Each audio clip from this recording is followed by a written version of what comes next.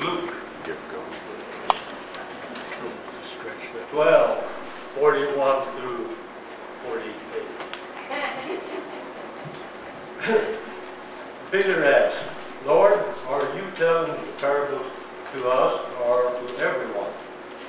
The Lord answered, who then is the faithful and wise manager whom the master put in charge of his servants to give them their food, allowances, and the proper time? It will be good for that servant whom the master finds doing so when he returns. I tell you the truth, he will put him in charge of all his possessions. But suppose the servant says to himself, my master has taken a long time in coming, and he begins to beat the manservants, the maidservants, and to eat and drink and get drunk. The master of the servant will come on a day when he does not expect him, and at an hour he is not aware of. He will cut him to pieces and assign him a place with the unbelievers. That servant who knows his master will and does not get ready, or does not do what the master wants, will be beaten with many blows. But the one who does not know and does things deserving punishment will be beaten with few blows. From everyone who has been given much, much will be demanded, and from one who has been entrusted with much, much more will be asked. So be it.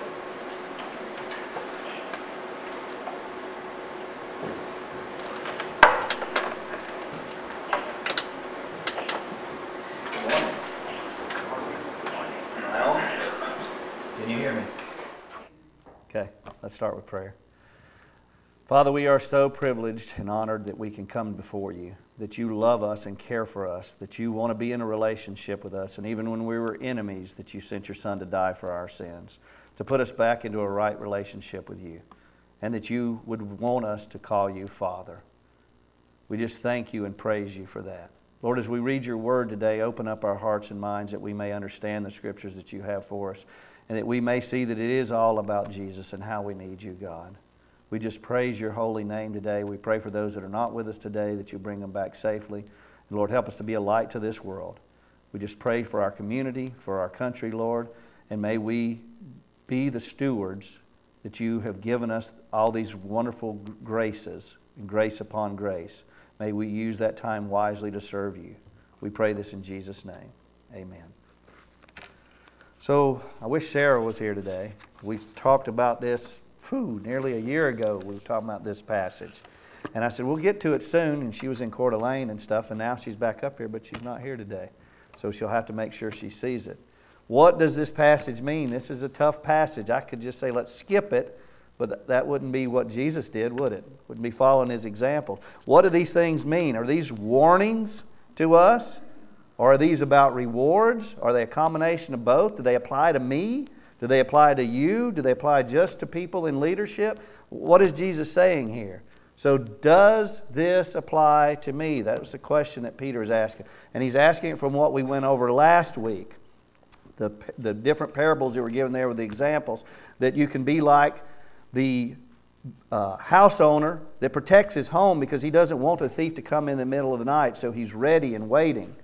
Or you can be like the wise and prudent servant who is ready for his master's return. He knows that his master's gone away and it'll be a while before he returns. He doesn't know when, but he's got his responsibilities to do.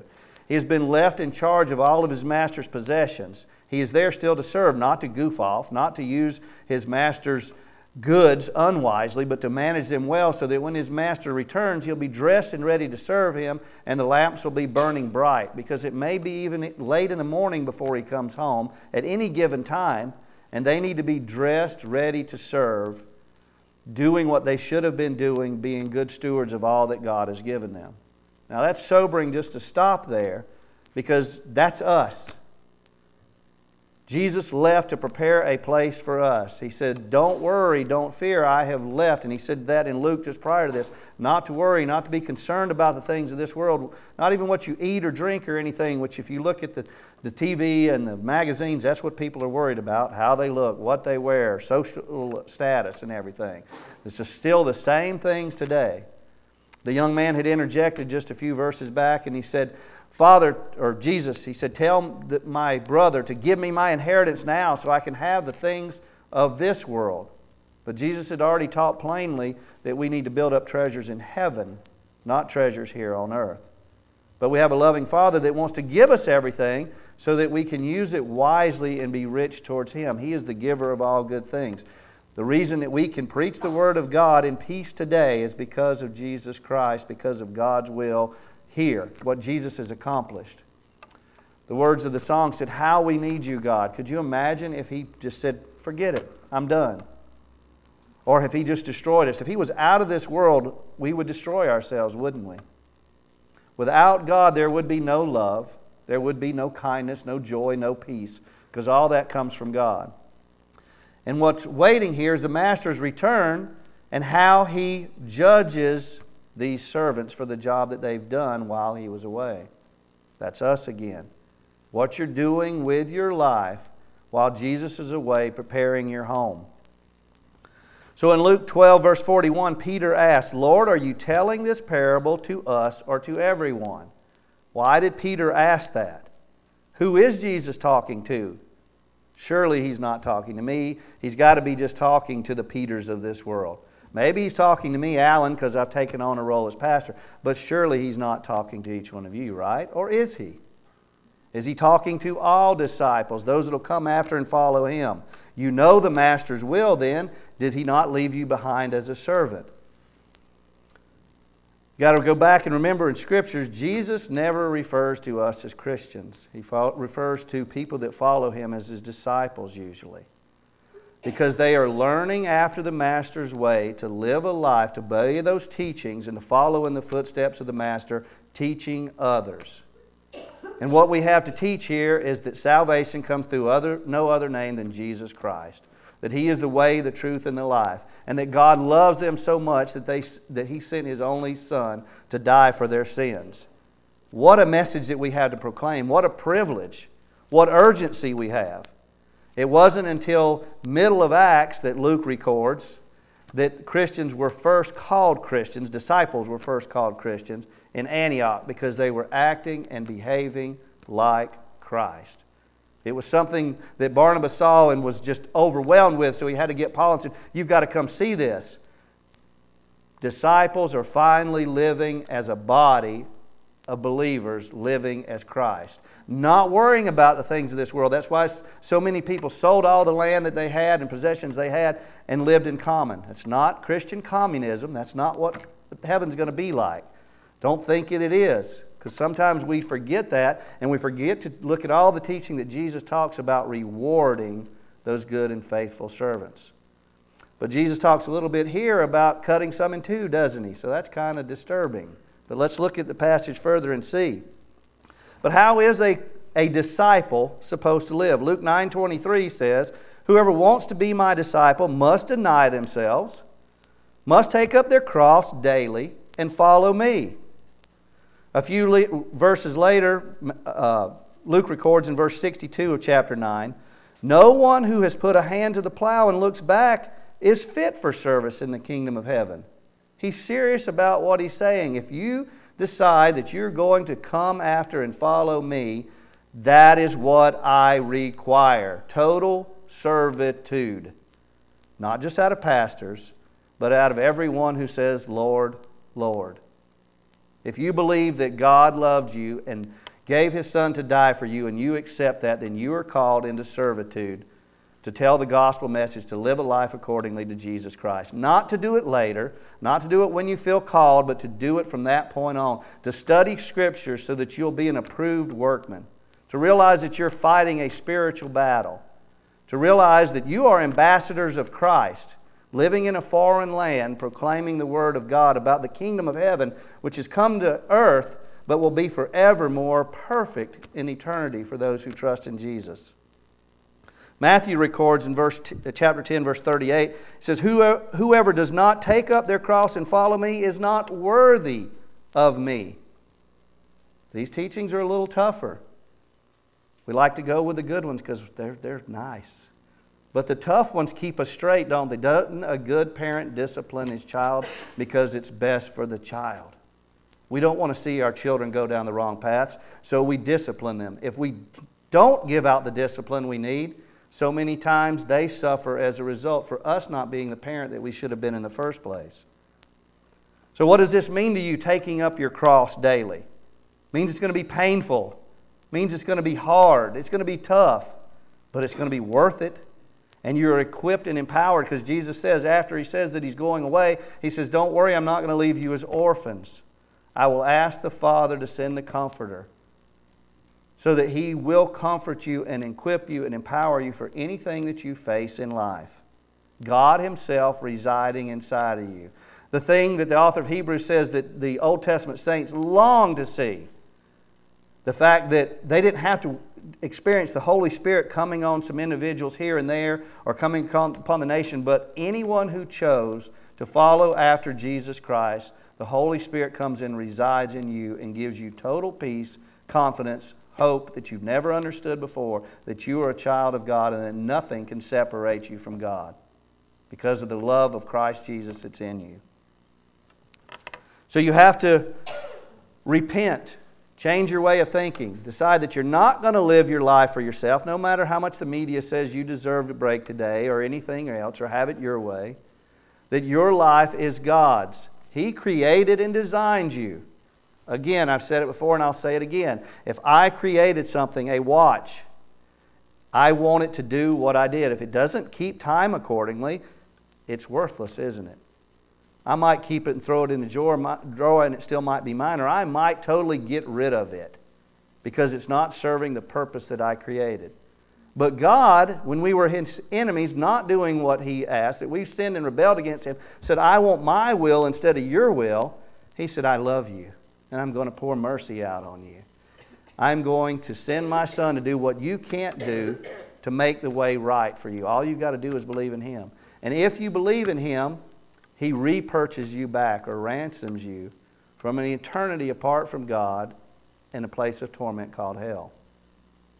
That's how much He loves you. He says, this worthless watch, I'm going to repurchase back and make it my own. So it's time for the watch not to be worthless, isn't it? To realize what happened there. To realize the gift that you have because of who God is and His love for you. So why would you not want to boldly proclaim the message of Jesus Christ? Going back to Luke 9:23, He said to them all, notice the words all, not just to the Peters and the Pauls, but He said to them all, anyone who wants to be my disciple must deny themselves, take up their cross daily, and follow after me. That's a command to all believers. Then He continued and said in verse 24, for anyone who wants to save their life, who wants eternal life rather than eternal death, will lose their life. Whoever loses their life for me will save it for all eternity. I hear Christians say sometimes, well, you know, I don't feel that God has called me to do this or that. Yes, He did when you accepted Him as Lord and Savior. Or at least accepted Him as Savior. Maybe you didn't understand the Lord part yet. He called you to be His servant. To be in ministry for Christ. To join with a body of believers and serve in that church and serve outside of that church. Not to say, oh, I'm not going to be a part of until I feel this way or that way. That was part of your initial indoctrination. You are to serve God. It's understood if that's what you want to be for a disciple. If you hold on to that old life, Jesus says here, you're going to lose an eternity in heaven. You're not going to gain it. Maybe you're not who you think you are, hypocrite. He said it quite often throughout the New Testament. But then He said, woe, because He wanted them to come to Him. Even though they thought their religious works of righteousness would do it and cut through and be good enough. Verse 25 says, what good is it for someone to gain the whole world everything possible in this world, all riches, all power, all wealth, all prestige, yet lose their very soul or self. We get caught up in Satan's lie. We fight a spiritual battle. And that's on a battlefront that never ends. He wants to steal God's glory in your worship. So are you holding on to this world, or are you letting go? Are you living a life that Christ taught and demonstrated? Are you living for God's will or for Alan's will? And you can put your name in there. To look at the verse in Matthew 10:38, we'll start in verse 37. It says, anyone again who loves their father and mother more than me is not worthy of me. Jesus wants your total love and devotion over everything. Anyone who loves their son or daughter more than me is not worthy of me. This isn't a bad thing. This is just saying, I want to be your total beloved, that you love me more than anything. And then all this other will flow right because you understand how to love in the first place. You understand about being a godly parent or a godly child or whatever it is in your relationships, or in a God fashion, God design, the way He had designed and intended, instead of trying to do things and fix things on your own. Verse 38, whoever does not take up their cross and follow me is not worthy of me. Verse 39, whoever finds their life understands this will lose it. And whoever loses their life for my sake will find it. Jesus is pretty clear about who wants to be His disciple, who forsakes all and comes and follows after Him. He never teaches half-hearted obedience. He never teaches half-hearted faith, half-hearted commitment. He taught total servitude, total obedience. My life is not my own. It was repurchased back by the mercy of God in the first place. Why would He love me that much? I rebelled and sinned against Him, the creation against the Creator, but He loved me enough to say, I still want a relationship with you. And not just a relationship, now I want to call you son or daughter. Christians are called to be humble, obedient servants. And Jesus even calls us friends because we understand the will of the Father. Paul knew this well. He talked about it in Acts. Acts chapter 20, starting in verse 19, says, I serve the Lord with great humility, with tears and in the midst of severe testings by the plots of my Jewish opponents. You know that I have not hesitated to preach anything that would be helpful to you, but have taught you publicly and from house to house. He didn't fear death, imprisonment, anything else. He knew what his task was. I have declared to both Jews and Greeks that they must turn to God in repentance and have faith in our Lord Jesus. And now, compelled by the Spirit, I am going to Jerusalem, not knowing what will happen to me there. But God called him there. I only know that in every city the Holy Spirit warns me that prison and hardships are facing me. However, I consider my life worth nothing to me. My only aim is to finish the race, because there's only a certain amount of time. There is a goal at the end. There usually are prizes and awards and accolades and prestige. And to complete the task that the Lord Jesus has given me. What task is that? And you need to be asking yourself that. If you're not sure where He wants you to serve and how He wants you to serve, be asking for that clarity. Be asking for those options in your life, that He'll bring those forward so that you can serve Him and you can serve Him wisely. And it says here what the task is. The task of testifying to the good news of God's grace. That's the task before every Christian. God is our Creator, and He is our purchaser back. He should be our complete God, and Jesus Christ should be our master, teacher, Lord. We should follow after Him. If we don't, do we truly believe? We're going to see that in the Scripture here. Did you know 2/3 of the people in the United States that have gym memberships don't use them? That only means that 1/3 of the people that pay their good hard money to go to the gym to get a benefit out of that, whether it's to get in health or to get muscular tone or if it's just socializing, whatever it is, 2/3 of the people that pay their hard-earned money to do that don't even use their membership. You are all members of the family of God. What are you doing with your membership? Oh, it didn't cost me anything, did it? Who did it cost and what did it cost Him? It cost God and His Son everything to save you. What are you doing with the membership that you have in the kingdom of God? Not just members, but sons and daughters of the Most High. Jesus answered Peter's question in Luke 12, verse 42. He said, "Who then is the faithful and wise manager, whom the master puts in charge of his servants to give them their food allowance at the proper time?" Jesus has to answer the question with a question so that you think, so that you study God's Word, so that you can find the answer here. It's not just clear. It's to those who want to study God's Word to see their will for their life, to understand Scripture. Who is?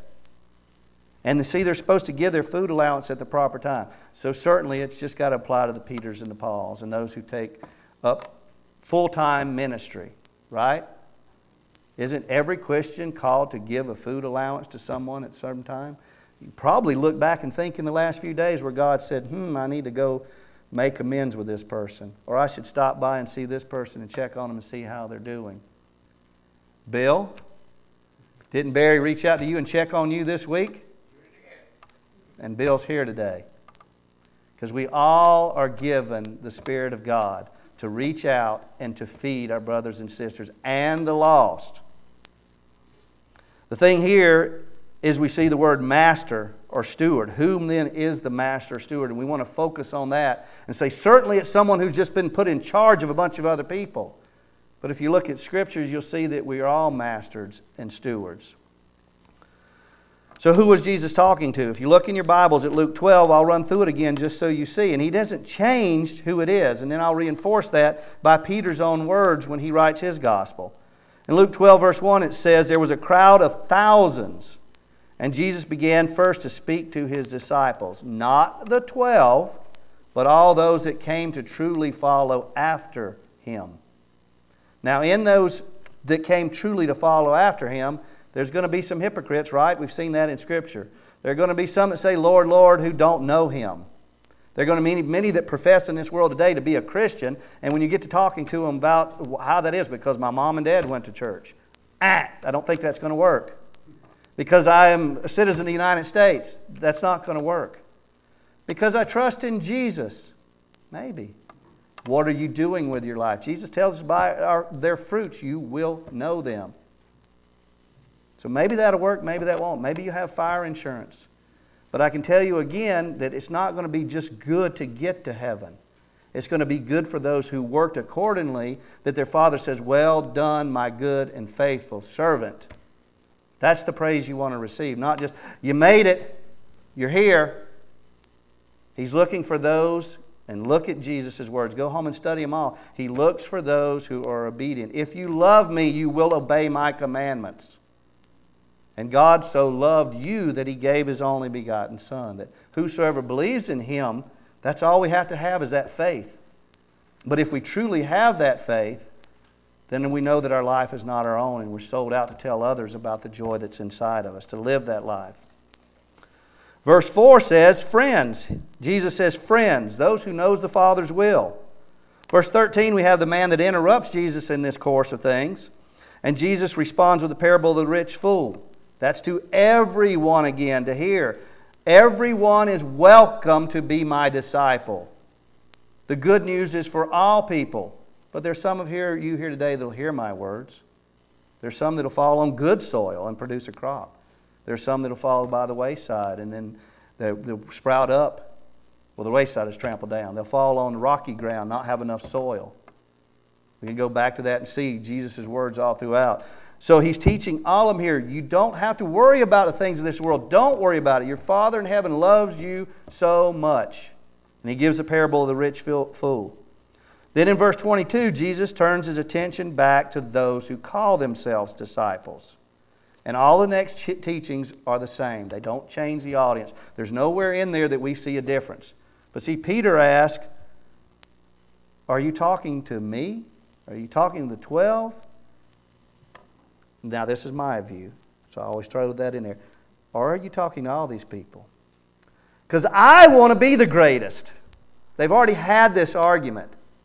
And Jesus did not condone them, did not condemn them for having this argument. He answered them, said, if you want to be the greatest, you need to be the least in this earth so that you'll be the greatest in the kingdom of heaven. So it's not a bad thing for Peter to want to be the greatest. He's like, am I going to have to share this with everybody? And Jesus is telling him, you're going to have to share it with everybody who is faithful because they followed after me and gave up this world for me, just as you did. Hopefully that's a lot of people. Certainly I hope it's not the 12. And of course I'm throwing in whoever the 12th is after Judas, whether it's Paul or Matthias or who it is. But certainly there are Christians that have gave up this world to follow after Jesus. And we know plenty that have. But where do we stand there? He wanted to know if he would be the greatest or if he would be sharing this. In Mark 9, verses 33 to 35, they came to Capernaum. When he was in the house, he asked them, what were you arguing about on the road? But they kept quiet. Because on the way they had argued about who was the greatest. See, they were worried that Jesus was going to scold them, but he didn't. Sitting down, Jesus called the 12 aside and said, anyone who wants to be first must be the very last and the servant of all. There's no scold, no condemnation there, because we need to realize that heaven is a place where we are going to be rewarded for what we've done with our lives here. God purchased them back. He gave us abilities. In the United States, He has made us rich with freedom, with opportunity to find His Word. All you got to do is pick up your phone and look, and you can get all kind of translations of your Bible. Or you can pick it up and start gossiping. Or you can pick it up and look at porn. It's all right there. God's Word is available to you. Commentaries are available to you like no other generation before. So what are you doing with that? Are you studying to be an approved workman? Are you telling others about Jesus Christ? When you have read something in your phone, do you share it with someone else? Sherry got her ear fixed this week. We went to a tattoo shop. She said, did you notice all the stuff on the wall? I'm like, no. She said, it's pretty bad because it's not necessarily a godly place. I'm not condemning them. I said, I was reading my Bible because I was sitting there on my phone reading my Bible. I had no idea of the war that was going on around me spiritually because I was sitting there reading God's Word, studying so that I could bring this to you. Because I have my phone available where I'm at and I have time, I can read God's Word and study it. Jesus doesn't scold them. He says, here's what you need to do. Well, here's another account in Matthew 18, verses 1 through 4. It says, at the time the disciples came to Jesus and asked, who then is the greatest in the kingdom of heaven? He called a little child to him and placed the child among them. And he said, truly I tell you, get this, you're not going to really understand this or believe this, but here's the answer. Unless you change and become like little children who rely totally on their father's dependence, you will never enter the kingdom of heaven. Total trust in your Father in heaven. Therefore, tying this back together, since you understand this, or you've heard this at least, whoever takes the lowly position of this child is the greatest in the kingdom of heaven. Now, maybe you don't want to believe in rewards. Maybe you want to believe in Christian communism when we get to heaven. Everybody's equal because they made it. But Jesus said here that there's someone who's going to be greatest. So shouldn't we work for that? Not because that's our driving ambition, but because we want to please our Father in heaven. In Luke, which we've gone over in chapter 9, verses 46 through 48, it says, an argument started among the disciples to which of them would be the greatest. Jesus, knowing their thoughts, took a little child and had him stand beside him. Then he said to them, whoever welcomes this little child in my name welcomes me. So he goes even further with that analogy. Whoever welcomes me welcomes the one who sent me. For it is the one who is the least among you all who is the greatest. So not only that, is we should welcome anyone who seems to be the least of these out in the world, because Jesus Christ died for all of them. We're not to be prideful. We're supposed to wash the feet of even the one that might betray us. That's exactly what Jesus did. Just a few verses later, Jesus does rebuke his disciples for what's in their heart. In verse 51, it says, as the time approached for him to be taken up to heaven, and that's where we've started studying, because these are the final teachings of Jesus, Jesus resolutely set out for Jerusalem, and he sent messengers on ahead. who went into a Samaritan village to get things ready for him. But the people there did not welcome him, because he was heading for Jerusalem. When the disciples, James and John, saw this, they asked, Lord, do you want us to call down fire from heaven to destroy them? What happens? Verse 55, but Jesus turned and rebuked them. He rebukes us for what we do wrong, and never once did he rebuke anyone for wanting to be the greatest in the kingdom of heaven. It's something that we should desire to be, to bring glory and honor to God, to build up eternal riches rather than build up treasure on earth where moths destroy and thieves steal. It's what we're supposed to do. We're missing out if we think that I'll just get by and I'll make it to heaven and everything will be great. That's not what Jesus taught. Matthew 6, one of Jesus' first teachings, the Sermon on the Mount. Verse 19 says, do not store up for yourself treasures on earth. Don't do it. Where moths and vermin destroy and where thieves break in and steal. But the complete opposite. Do this. Store up for yourselves treasures in heaven, where moth and vermin do not destroy and where thieves do not break in and steal. For where your treasure is, there your heart will be also. So Peter was saying, this is my heart. Maybe I don't want everyone to share it with me. Maybe I do, but I'm going to hear Jesus' words from this, and I'm going to understand that it is for everyone. And I'm going to be proud that they have these rewards in heaven. I'm going to want to teach them and show them the way. And that's what Jesus is saying. This is not only for you, Peter. This is for anyone who really believes and says that they will come and follow me. So who is that faithful and wise manager? The King James Version says steward. Like I said, if you just look at those definitions, 9 times out of 10, you'll get someone who's put in charge of someone else. But don't let Satan deceive you there, because it's for everyone. And like I told you, that Peter would even understand this later. So I'm going to show it to you. In 1 Peter chapter 4, verses 1 through 10. Therefore, since Christ suffered in His body, arm yourself also with the same attitude. Because whoever suffers in the body is done with sin. As a result, they do not live the rest of their earthly lives for evil human desires, but rather for the will of God. What we just learned here from Jesus' teaching. For you have spent enough time in the past doing what pagans do, living in debauchery, lust, drunkenness, orgies, carousing, and detestable idolatry. They are surprised that you did not join with them in their reckless wild living, and they heap abuse on you. But they will have to give an account to Him who is ready to judge the living and the dead. For this is the reason the gospel was preached, even to those who are now dead, so that they might be judged according to human standards in regard to the body, but live according to God in regard to the Spirit. The end of all things is near. Exactly what Jesus is teaching. Remember, I told you last week, this is the first time that Luke records that Jesus is talking about His return back. Therefore be alert and of sober mind, so that you may pray. Above all, love each other deeply. We got to love. They will not be known there by our love, because love covers over a multitude of sin. Offer hospitality to one another without grumbling. Each of you, doesn't that mean everyone? Each of you, not just the 12, not just pastors, not just Sunday school teachers, not Awana's leaders, but everyone who says, Lord, Lord, should use whatever gift they have received to serve others as faithful stewards. Same word. We are all stewards of what God's given us. Peter may not have understood it that day, but he understood it later when he got out and started serving. And he lived the life that Jesus proclaimed. Faithful stewards of God's grace in its various forms. So I hope I've made it clear that he's talking to all of us. So we answered that. So now we've got to dig in to see what's said here, because it's tough. Verse 43, it will be good. And if you remember for last week, that means blessed. And he's already said it 2 times. It will be good now a 3rd time, or you will be blessed for that servant whose master finds him so doing when he returns. These are the ones that are faithful, who are working, who are dressed, who have had their lamps burning, who realize that they are in charge of things. All these things that God has given them, to be good stewards of it.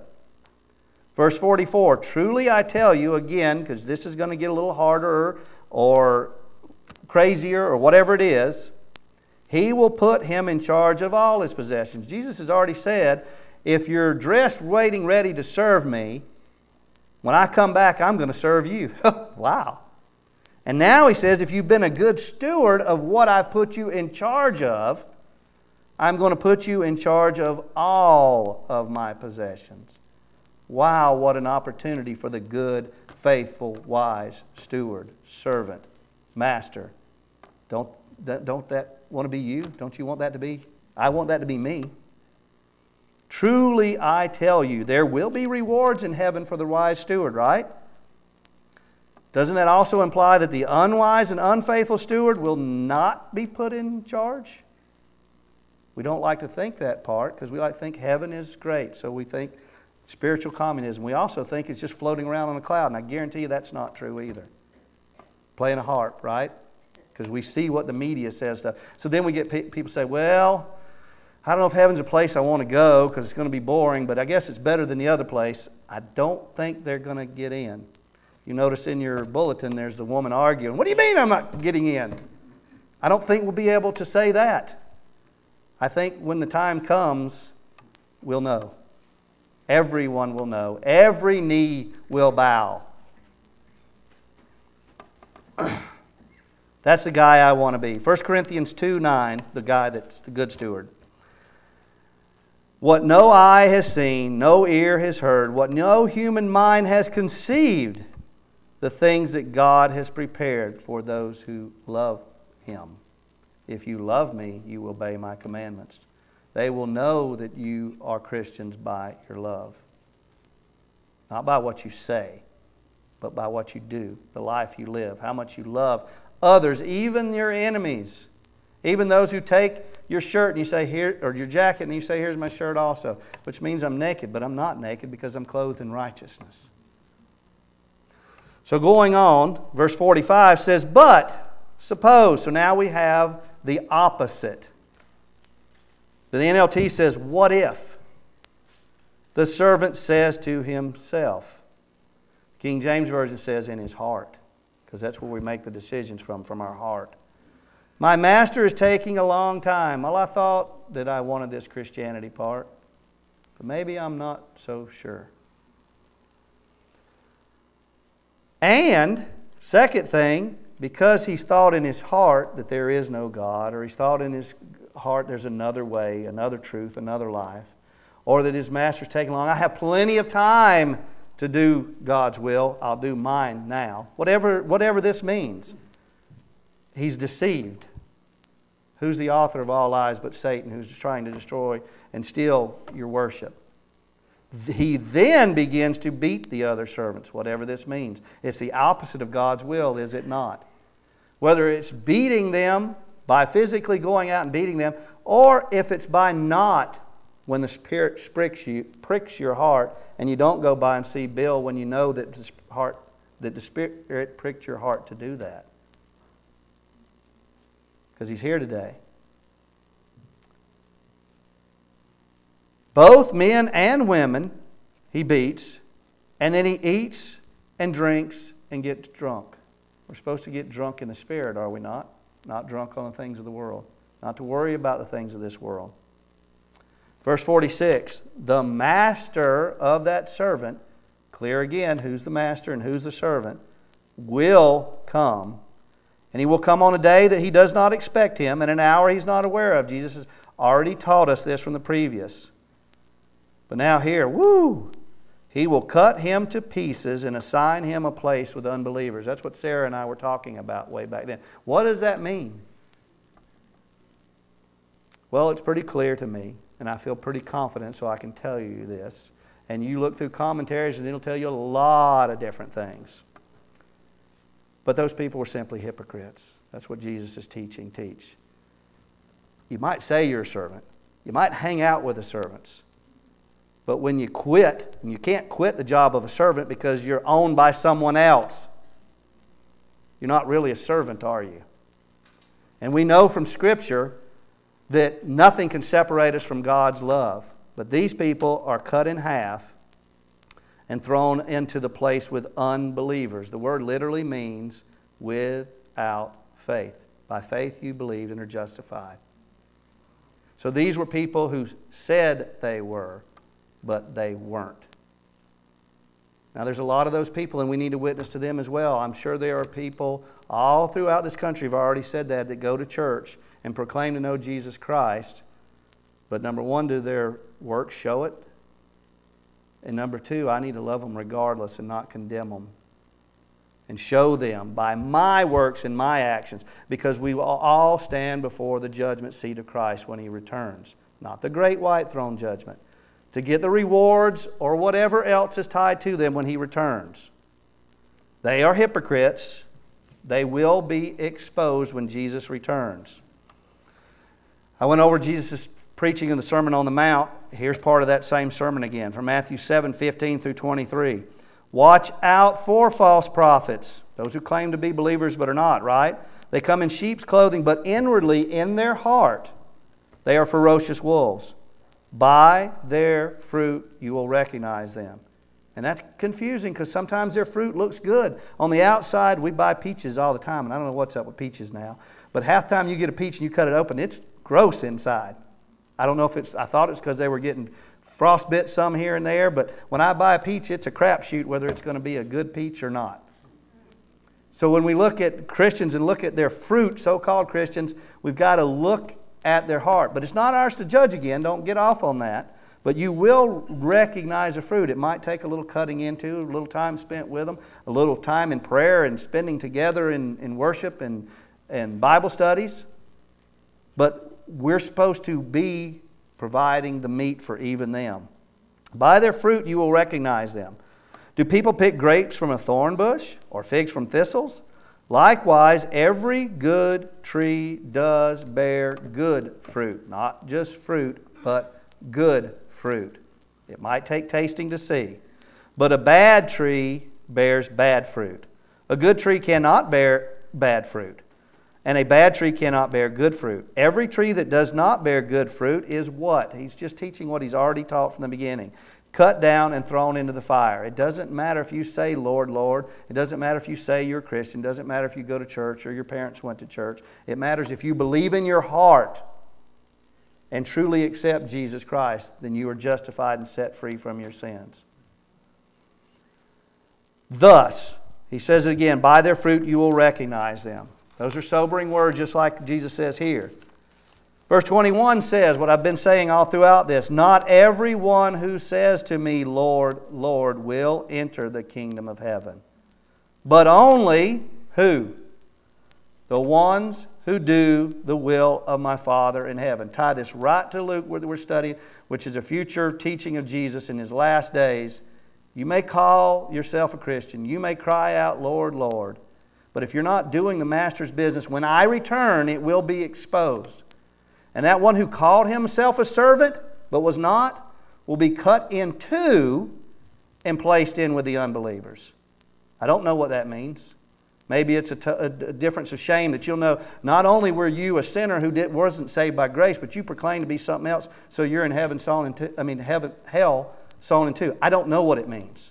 And I don't think we need to go down that road. It just means that when the Master returns, you will be exposed for what you are or for what you are not. Many, not a few, many will say to me on that day, Lord, Lord, did we not prophesy in your name? And in your name drive out demons, and in your name perform many miracles. So these were people that looking at them, they did things that I wish I could say I have done. I wish God's power was in there doing that for me. But then I will tell them plainly, I never knew from me. Away from you, you evil doers. The servant that is said there in verse 45 and 46, even though the word servant is used, is a fake servant. Don't ever think it is a child of God, because they were exposed. Children of God are not sawn in two and thrown into hell.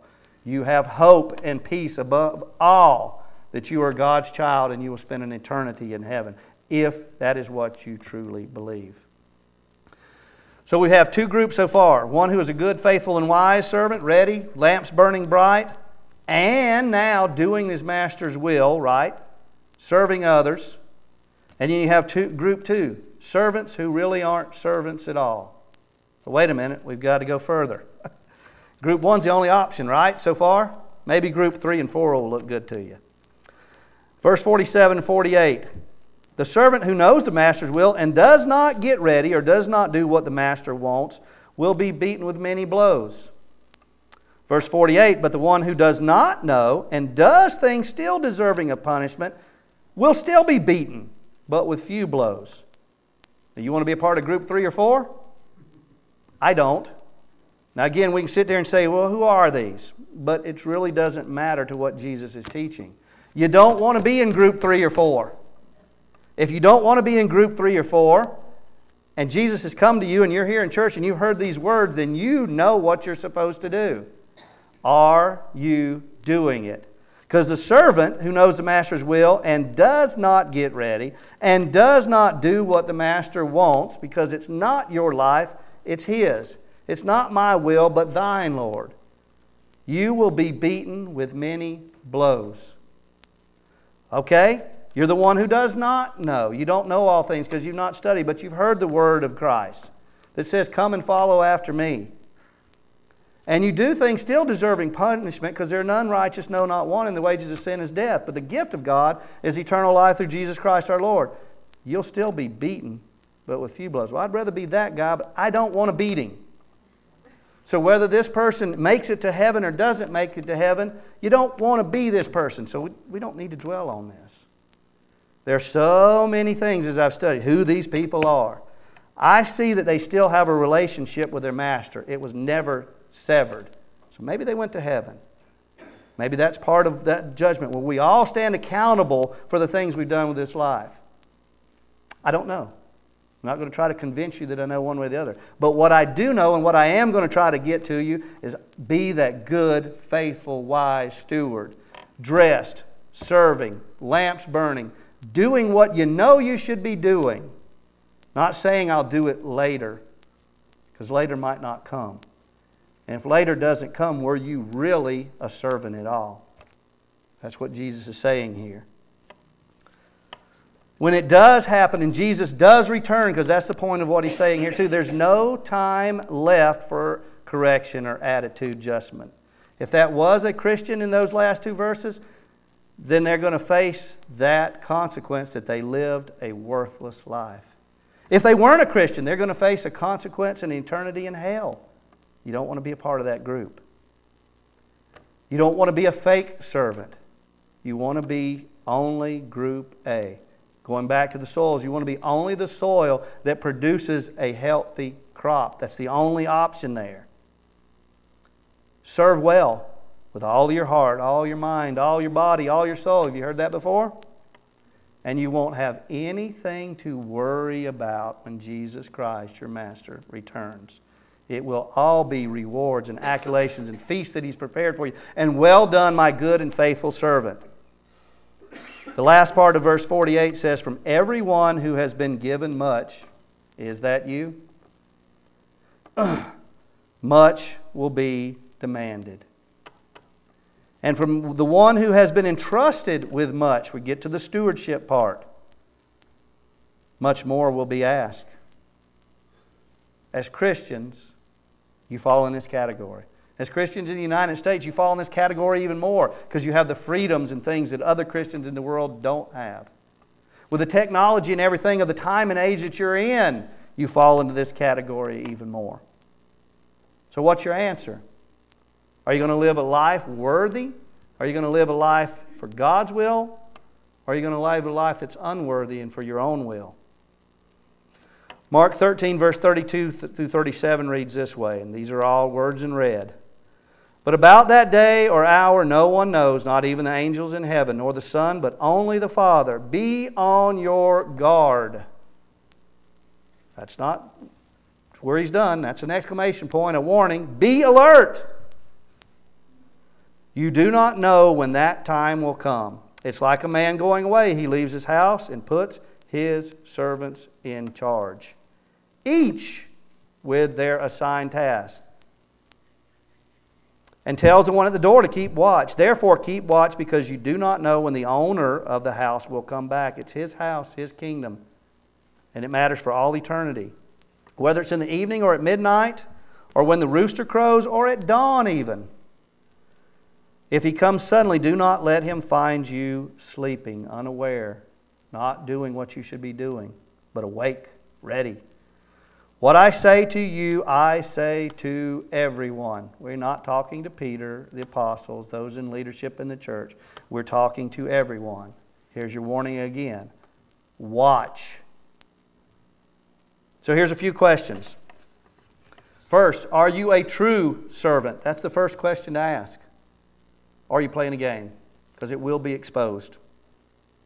Are you building up treasures on earth?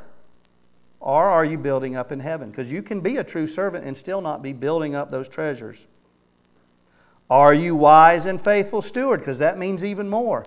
You may be building up treasures, but you're doing it half-heartedly, and you're missing out on a lot of times, and you're not using this life that He's repurchased back for you wisely and faithfully, making the best decisions of the limited time that you have, because we don't know if it'll be tomorrow or not. And when we say, it won't be tomorrow, we just increased the probability, didn't we? There are no do-overs, no second chances. Are you ready to meet Jesus Christ, your Lord and Master? I hope and pray everyone here. That's why I can teach this. Even though it's hard words, it's not going to get me a popularity contest. But what it is going to do is He's going to say, well done, my wise and faithful servant. And that's what I want to live my life for. And I hope that's what you want to live your life for. Father, we thank You so much that You are such a gracious, loving God. That You are our Father in heaven. That we are Your children, saved by Your mercy and grace through Christ Jesus, our Lord, our Master, who teaches us. Help us to long to hear His words, to put them to heart, to put them to practice, so that we may live a worthy life, but even more of that, so that others may come to know Jesus Christ and be saved, saving them from eternity apart from You, a place of torment in hell, that they can spend eternity, and that You've given us that privilege to live our lives to help guide them along the way. Help us to be lights, especially in our home and our community, Lord, and help us to reach out further and further and further with the gospel message, as You gave us that plan where You said to go to the utter ends of the earth and to teach and preach the gospel message and to make and train up disciples. Lord, help us not be something that we know that we quote it, but it to be a life motto, that we bring glory and honor to You. I pray for everyone here that they know You personally as their God, Jesus Christ as their Savior. And beyond that, make Him Lord of their life. If there's any convictions, anything holding them back, Lord, I pray that You bind Satan and his demons from this place, that You fill us with Your Spirit, and that Your Spirit guides us home so that we can be ready and waiting when Jesus returns and makes all things right. We just thank You for Your truth. We thank You for Your word. We thank You for Your Spirit.